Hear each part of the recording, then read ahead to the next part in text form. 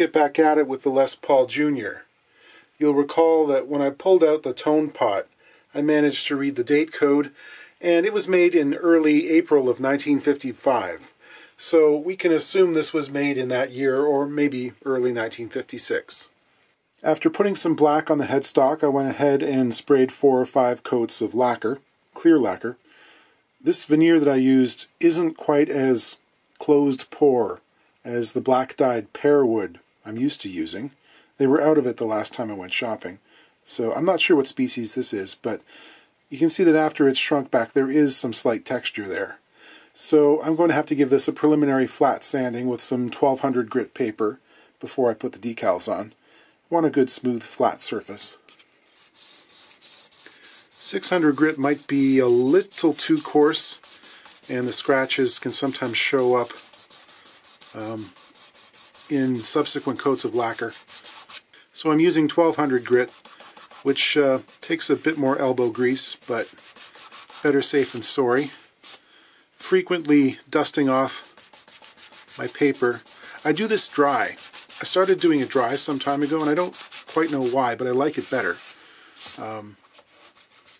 Ordinarily, this wet dry sandpaper you would soak for some hours before use and then keep the surface wet.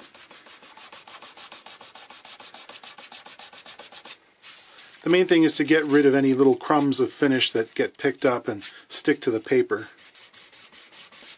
If the surface isn't absolutely flat and perfectly mirror shiny when I'm done, I'm not going to be too critical, given that this is on the guitar that it's on, and the fact that it's almost 70 years old.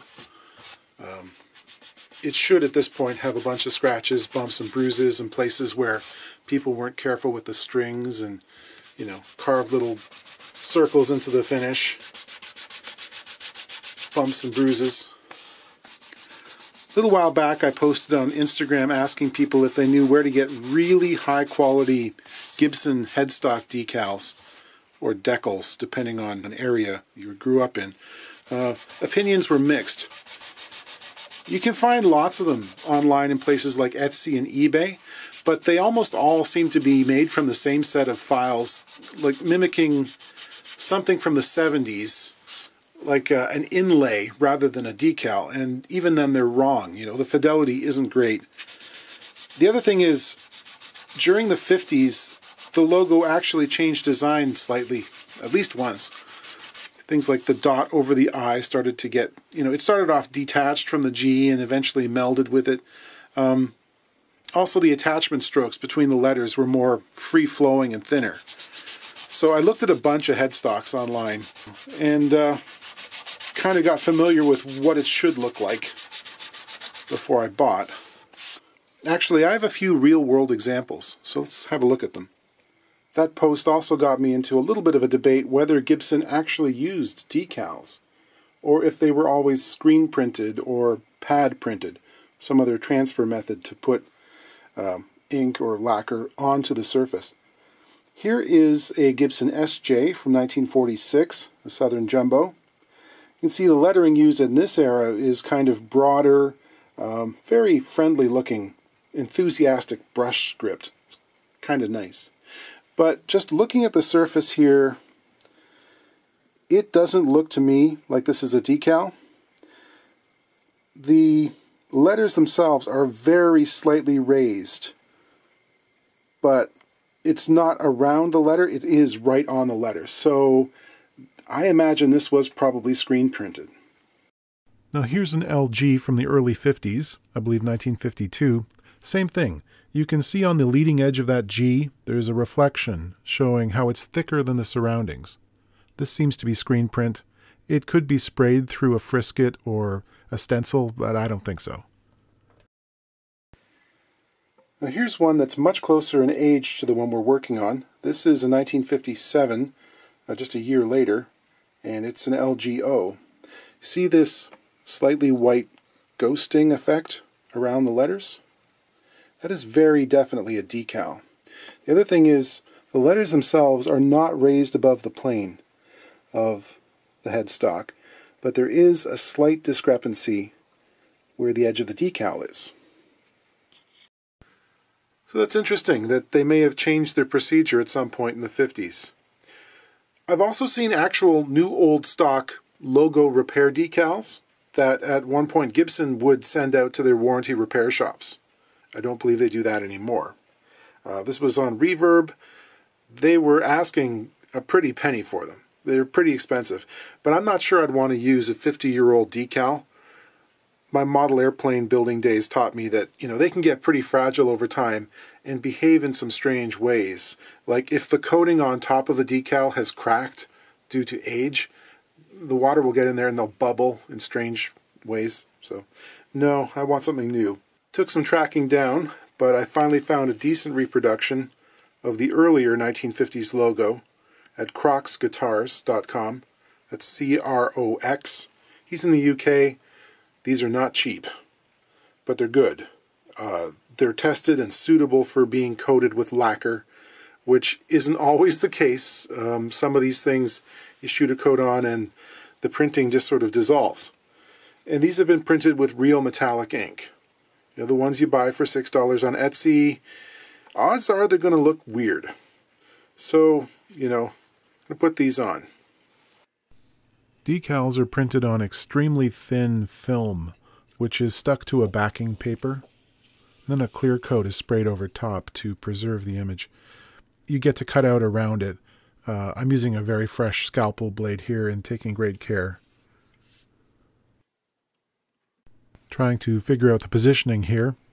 I've got a photo of a 50s Les Paul for reference. It's printed in negative to save on ink. The decal gets floated onto some warm but not hot water for about 30 to 45 seconds. It gets dropped into position and the backing paper slides out, and you have a brief moment or two in which you can reposition it on the surface, get rid of any wrinkles, and then you pat it lightly with a tissue. Then you leave it alone. I didn't leave it alone, as you'll see. Gibson goes on in much the same way. A pair of tweezers helps in pulling out the backing. It's so thin and delicate, it's really hard to describe. Unless you've tried this, you won't know.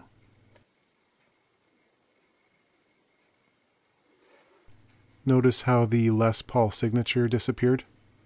It kind of had to. All right, you want to hear a good one? I put the Les Paul on, and it was going fine, as you saw. But on second look, it seemed a little bit far down towards the truss rod, which might have been an optical illusion, but it's also because these tuner holes here are actually positioned a little bit higher towards the top of the headstock than in the original. Anyway, I thought I had enough time to reposition it, and I slid it up, but a wrinkle developed. And I was heard to say, "Oh, fiddlesticks," as it tore in two. Yeah, it was munched. And I believe this could only happen because, in my mind, there was the knowledge that a second set of decals was on the way. There was like a mulligan waiting in the wings. Several days later now, I've got a new envelope in hand with new decals. I've put some tape on here very lightly after sticking it to my shirt, with a little line there for reference. And I'm going to go about this very casually. Like, what's the big deal? In truth, these are fairly large decals versus what you find on your average model airplane, and they're so thin in relation to their area that there's not much resistance to surface tension. Like, you can't move these a whole lot. It helps to, wet the surface a little bit, but even then, once it's down, it's down. So I just have to remember that the loop of the L goes here, and the junior has to line up somewhere kind of in between the O and the S, like so. And it'll look relatively centered, and it'll be okay. It'll be fine. And of course, there were people on that previous video suggesting that, well, do you not notice that this headstock is not perfectly bilaterally symmetrical? And of course I know that, yes, it is a little bit weird. It was carved by somebody else, probably by hand. It's not that easy to do if you don't have a routing template for it. But it's close enough, and it looks okay with tuners on and everything, so we're going to go with it. Back to historical examples. Some things to compare. First of all, I'm not alone in having problems installing the decals. And I'm really out of practice. I haven't put together a model in years. Most of the junior examples from the 1950s, even the ones in really good shape today, tend to be missing little chunks of the lettering. The pink arrow in the first headstock shows the looped tail of the L, just didn't want to join the party. And the second, well, the signature part seems to be a lot more fugitive or prone to going away than the more robust letters of the top logo. Also note the position of the decal relative to the top tuner posts. That was what disconcerted me. I was too low. It looked like it was from the 70s or after, when things moved down towards the truss rod cover plate. I believe it was Aristophanes, probably in Lysistrata, who said, "Ain't nothing to it but to do it, homie."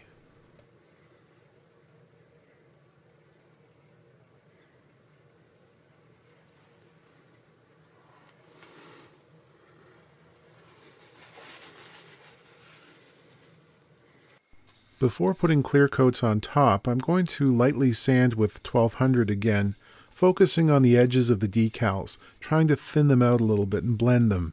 Even though they're thin as a hair, or even less, it eventually transfers as a height difference in the layers of lacquer, and you kind of see it. Okay, let's recap. As much for me as for you, because it's been several weeks to get to this point. I started off with a piece of black dyed veneer on the bottom, over which I shot 2 coats of black lacquer, then 3 coats of clear lacquer.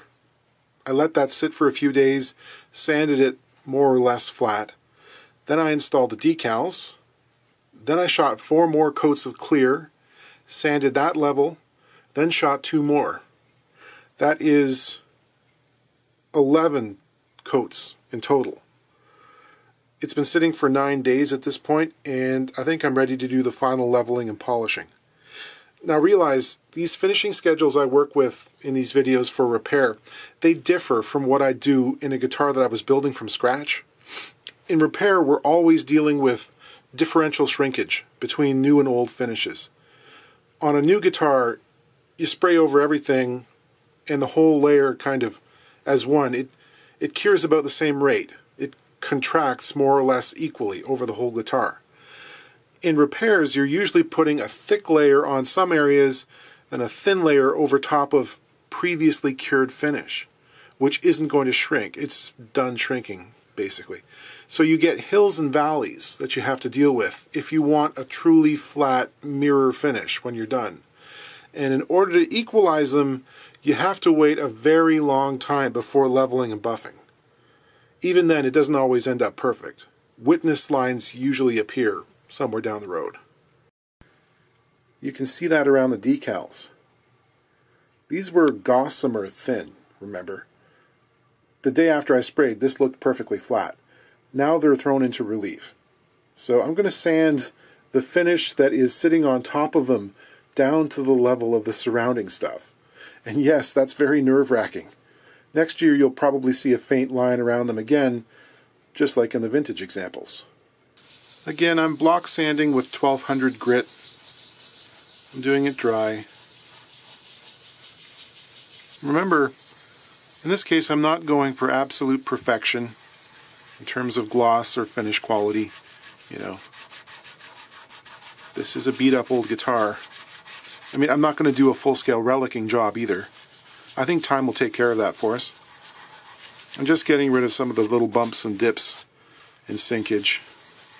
People sometimes ask, how do you do the kind of relicing thing to make something look old and basically a forgery?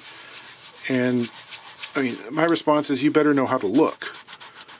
Like, you can't really set up a formula. You got to just sort of look at a whole bunch of really old guitars, internalize what you're seeing, and then find a way to do that. Otherwise, it always looks too formulaic. Okay, to buff this up, I'm going to use some Mother's California Gold Ultimate Wax System Pure Polish #1. So that's like the most aggressive. Doesn't really matter the brand. Soft cotton cloth. Little circular motions. I could stop at any time here, because this looks shiny enough for a 65-year-old Les Paul.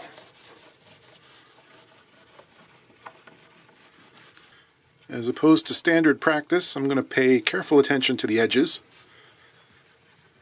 Usually you sort of stay away from them because the lacquer's thin there and you don't want to rub through. However, in this case, if I rub through, that might not be a bad thing.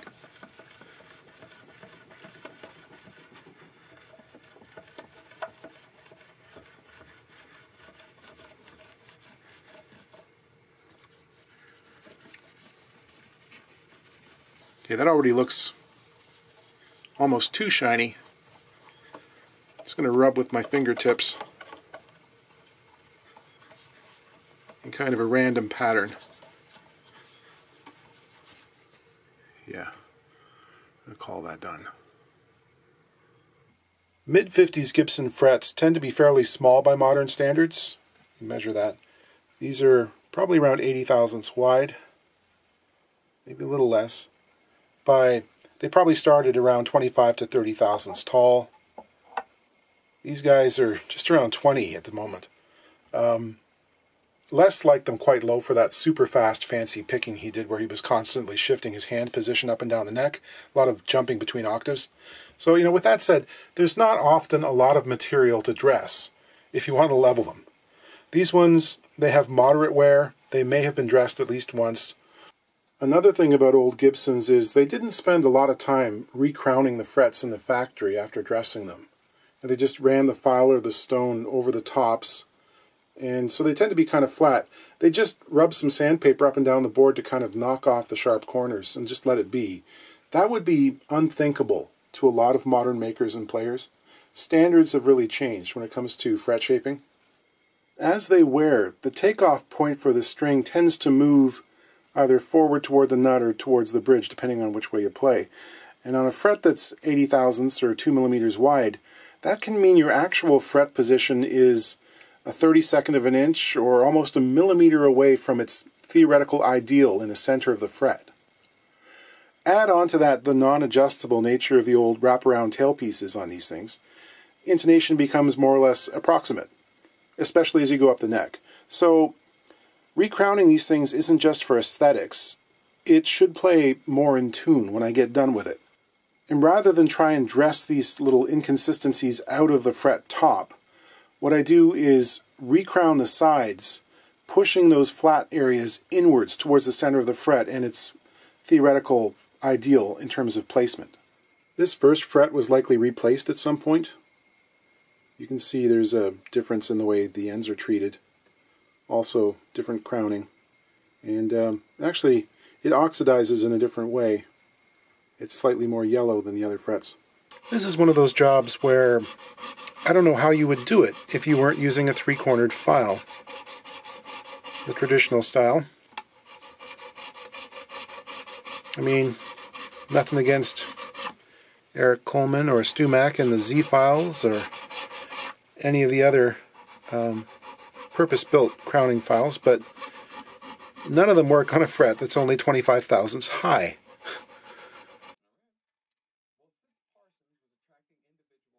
These bushings need to be a pretty snug fit, and this is another job that might be done with an arbor press. I don't have one of those. I have this little screw thing.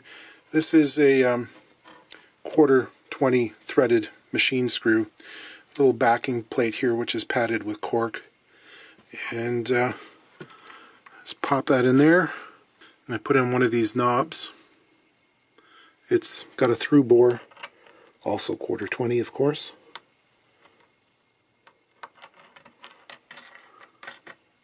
And that just applies a nice even pressure so they don't go in cockeyed or anything.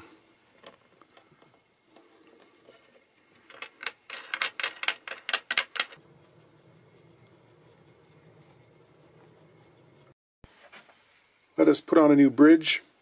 The old one here will be saved in the case for people of the future to look at. Perhaps it will become a children's toy. Or maybe it'll be melted down to retrieve its rare and necessary resources for a ship to escape the planet.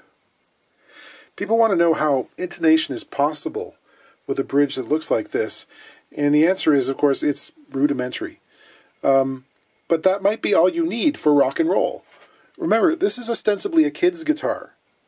I'm sure Les Paul probably glanced at them when he was walking through the factory, but odds are he never really played music on one. In 1954, most guitars in the world had saddles with immovable intonation points. Unless it was a Telecaster, or maybe you got one of the very first Strats, they weren't even backfiling the B string on acoustic saddles at that point. Tuning was done by ear, and intonation was something that, you would not adjust. It came with the guitar, that was it. These days, people are more discerning. This is a replacement from Music City. They call it the Stud Finder. This is designed to compensate more accurately than the original. It's a $150 item. If you're in Canada, don't choose anything besides U.S. Postal Service package delivery, because, well, this is something that's been a real issue in recent years.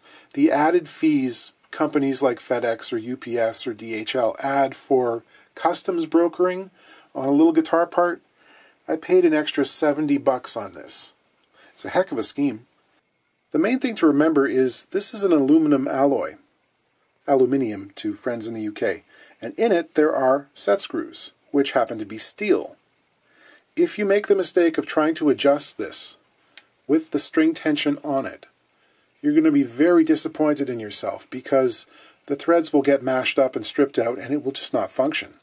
So you have to detune completely while getting the intonation set up. Okay, I think we're going to call that for now. I'm very happy with the headstock. Looks good to me. The new bridge intonates fantastically well. Just put it on there, set the outside E's, and all the other strings are right on. I'm probably going to end up doing some more work on this guitar. The P90 is not a quiet pickup, but this one is buzzy in ways that makes me kind of suspect the volume pot, which has quite a lot of solder on it.